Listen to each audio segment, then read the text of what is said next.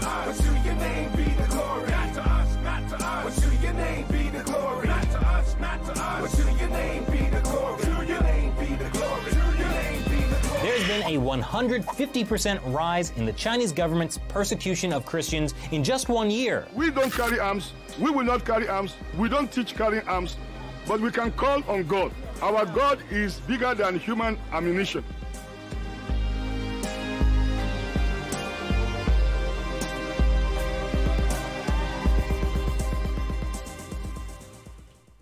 Hey everybody, welcome back to The Fifth Seal, episode 19. I am your host, the Evangelical Norm, and it is Tuesday, get my days mixed up, it is Tuesday, November 12th, and this is our update on the persecuted church around the world. This from persecution.org.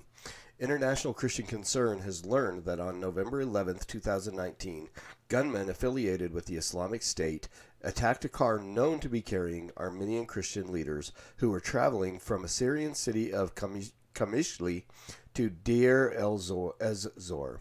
The attack left 2 priests murdered, wounded a deacon.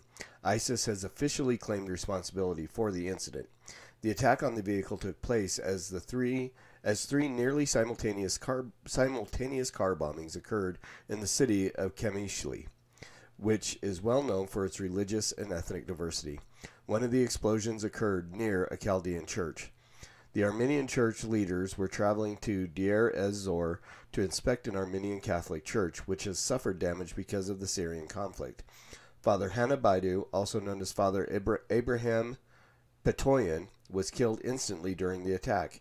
His son, known as Father Hovsep Petoyan, reportedly succumbed to his injuries in the hospital. The deacon, Fatih Sano, from the Armenian El Haseka church, was wounded. Quote, an armed group at the entrance of the Syrian city of Deir ez-Zor was targeting a car that was carrying the father, unquote, reported the Assyrian Monitor for Human Rights. Quote, this armed group targeted and killed the priest and his father, while the third person was injured. Father and his companions were headed to Deir ez-Zor city this Monday morning on a mission to follow the status of Wafq and of the Armenian Catholic Church, unquote. The incident was confirmed by the Syrian Observatory for Human Rights. Video footage obtained by Hawar News shows that the car used by the priest had a special tag in its front window, which acknowledged it was traveling for business with the Armenian Catholic Church. The video shows significant frontal damage to the vehicle, placing the 2 front seat occupants within a direct line of fire. Pastor of the Armenian Catholic community of Qamishli, Priest Hovsep Petoyan, and his father, Priest Abraham Petoyan, were traveling in a vehicle en route to Deir ez-Zor when terrorists opened gunfire on their car and killed them, stated the Armenian press. The Armenian Catholic priests were heading to inspect the condition of a Catholic church, unquote. ISIS officials, a mock media outlet, claimed responsibility, saying, quote, 2 Christian priests were killed today. ISIS shot them down, unquote. ISIS was officially declared militarily defeated in Syria this past March. However, reprisal attacks during the October death of ISIS leader al-Baghdadi in Syria were expected. Turkey's invasion of northern Syria also prompted fears that would allow opportunities for ISIS militants to take advantage of the resulting chaos. This is the first deadly incident since its military defeat in which ISIS has successfully targeted church leaders in the Levant. So, again, we can argue Catholicism, Christianity another time. We'll save that for an episode of The Master's Dog. But these men were targeted by ISIS. Yeah, there's a Freudian slip. By ISIS because of their faith in Christ. Whether their faith is legit or orthodox is not what I want to discuss. It's the simple fact that because if ISIS is attacking unorthodox Christians, then it's a matter of time before they start reaching the Orthodox believers. And again, I don't want to split hairs on orthodoxy in this podcast. These men were targeted because they held to a faith in the name of Jesus Christ. I would, again, if it were Mormons worshiping a false Christ, I would still acknowledge it's a persecution based on the belief in Jesus. So, or a Jesus. We'll put it that way. So this is endemic to the Christian world at large, whether Orthodox or not. So again, I need to make that distinction, because I'm the guy that in another podcast will be talking about how Catholics are not Orthodox, and so how do we consider this Christian persecution? This is persecution on those who worship the name Christ, whether Orthodox or not. So we want to pray for them. And again, we don't want anybody, whether they're Orthodox, especially if they're not Orthodox, to die. This is a tragedy that these men are dead. Dying believing false attributes or false gospels, believing that they have to work their way to salvation, negates the grace that God gives. Again, it's the aspect of God, Jesus plus anything equals nothing. If you think you can add to your salvation in Christ by working towards it, you have nothing, because you're not repentant and trusting in Christ. So these men very well could have died believing they were going to heaven, targeted because they hold a faith in Christ, could have gone to hell. That's a harsh statement, and it's almost contraindicated to what our intent is for this podcast, but it's truth. And so we need to, our prayer for this situation is that ISIS would be defeated in some way, shape, or form, whether that means the return of American forces we took out al-Baghdadi. We took out his second in command. They've raised up a third, and now they are continuing to attack people and to kill people because of their hatred for Christ. The persecution is based on the persecutor's hatred of the Lord, not the validity of the persecuted's faith, if that makes any sense. So our prayer is that ISIS be defeated, that God sovereignly wipe out this threat to the Christian community, both Orthodox and not. And so that should be what we are praying for, the families of these men who were murdered. I find it odd that you have a Catholic priest and his son. Didn't know that was something that happened, but obviously this is different than a Roman Catholic situation. So these men had families. These men obviously had wives. And so we need to be praying for them, for peace to come upon them, for the Holy Spirit to draw them to Christ, and that the threat will be eliminated in this area, and that people can worship God as they see fit, again, whether Orthodox or unorthodox, that they could worship Christ without the threat of death. And I would pray that for any group. I pray any group would be, whether it be Mormon or Muslim or Hindu or anything, that they be able to worship without the threat of death. Because again, if we're killing off those who are not saved, their judgment is sealed. We want people to be able to worship as they without threat of violence, so that they can hear the gospel and be saved. If that makes sense to you. I mean, again, that is the purpose of everything. It's why we end every episode with the words that we end it with, because the gospel is the core, and we want all people to hear it. And so we want all people to be free to worship without the threat of violence or persecution, so that they can either proclaim the gospel or hear the gospel, and that would be where God receives his glory.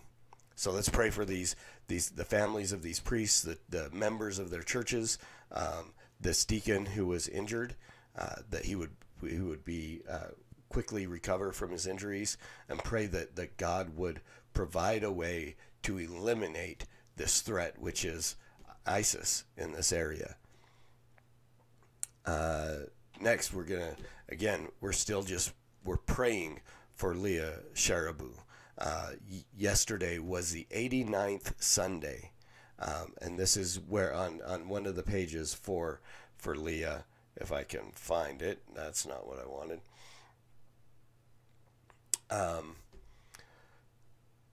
One of the just let's pray for Leah. They're tracking by Sunday. So yesterday was the 89th Sunday that she's been in captivity, and that they prayed for her to be released. And we just need to continue to pray. Pray for her family, for peace. Pray for her, for courage to maintain. I mean, every day she's in captivity is another opportunity for them to try to physically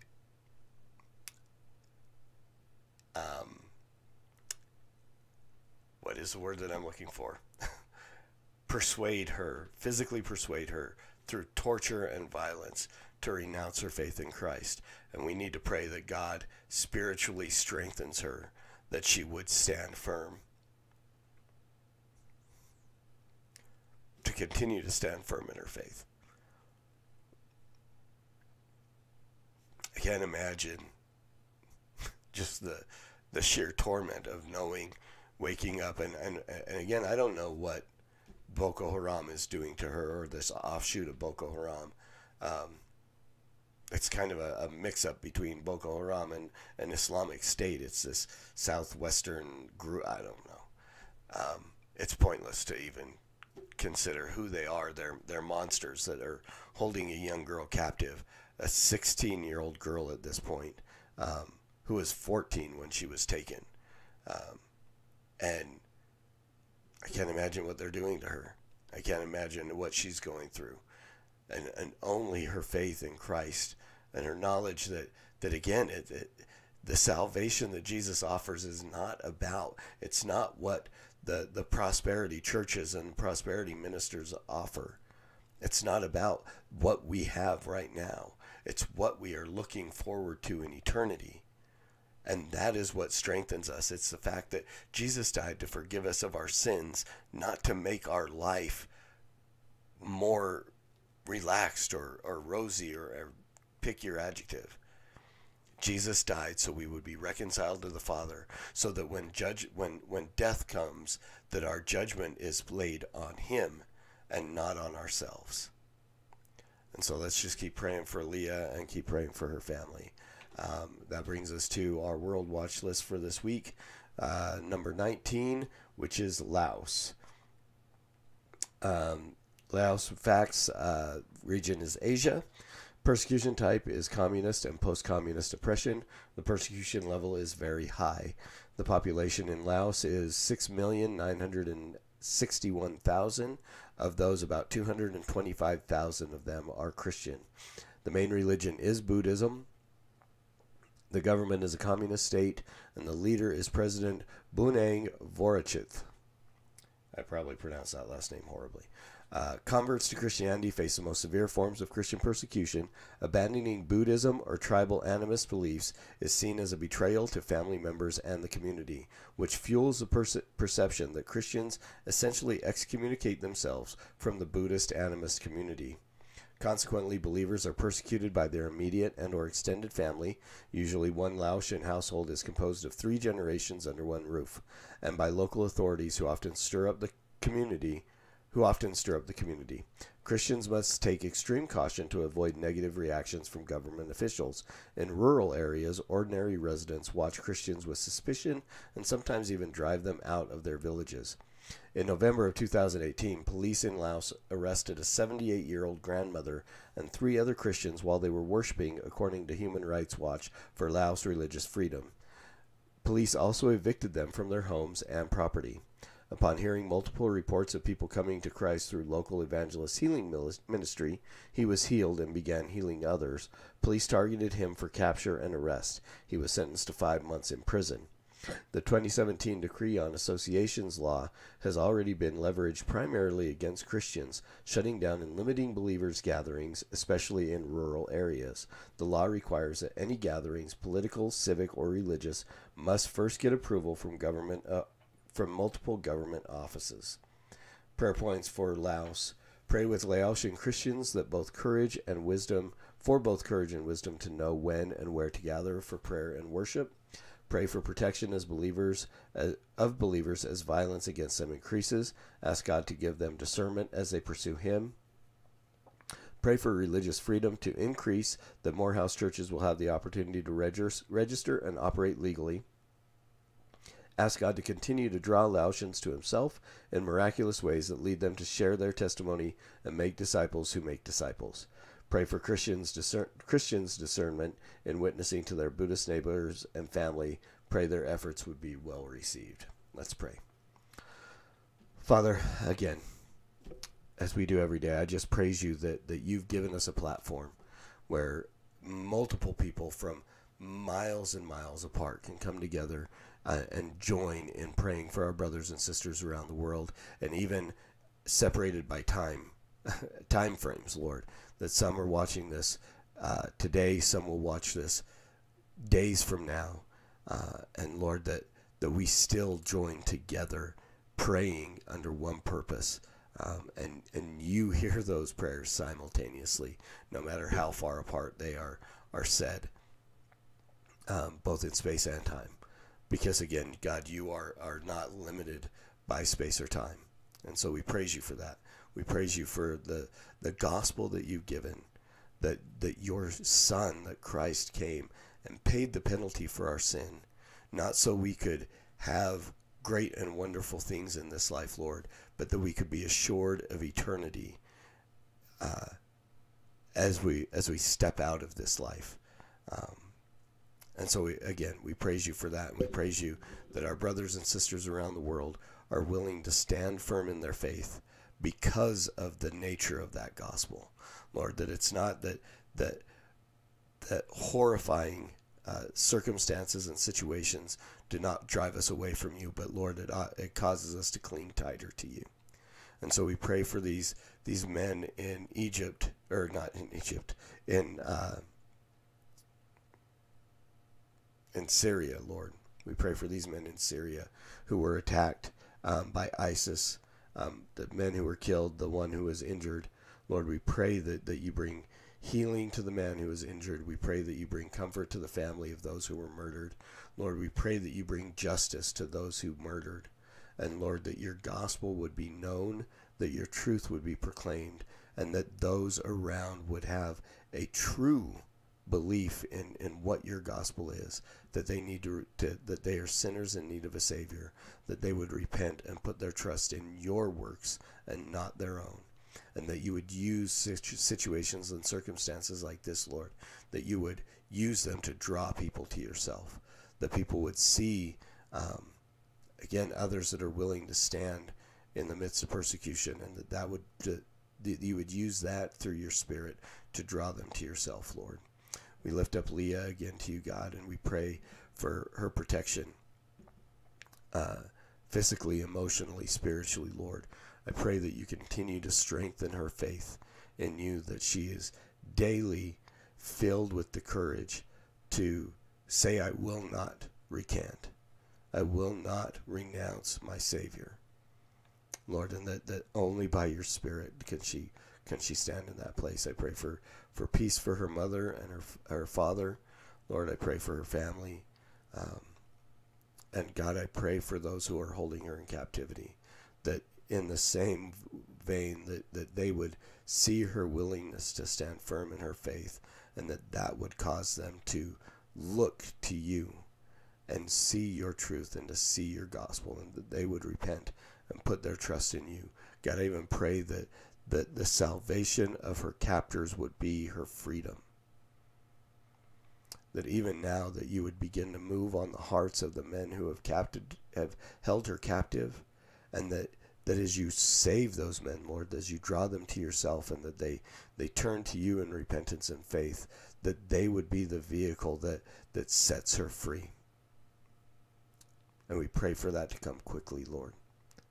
And Father, I lift up our brothers and sisters in Laos. We pray for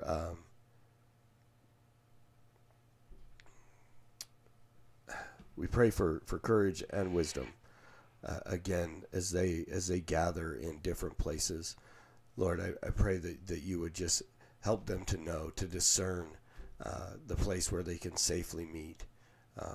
And Lord, that if that place becomes unsafe, that again, that you would strengthen their faith, that they would be willing to stand firm in their faith in the midst of whatever persecution comes. We pray for protection as violence against believers increases. Again, ask for discernment for these people to find safe places to seek after and worship you. God, I pray for courage to worship openly. I pray that this would not just drive people into hiding, but that it would give courage to worship openly. And I know that sounds contradictory to their safekeeping, but Lord, I pray that you would encourage them, that they would be willing to stand in the midst of persecution to proclaim your gospel, and that you would use that to draw the other Laotians to yourself as they see these men willing to proclaim your gospel even though it may cost them their very lives. And we pray that you use that as a witness to their Buddhist neighbors in the community, that those Buddhists would recognize that you are greater than anything that they have worshipped, and that they would turn to you in repentance and faith, Lord.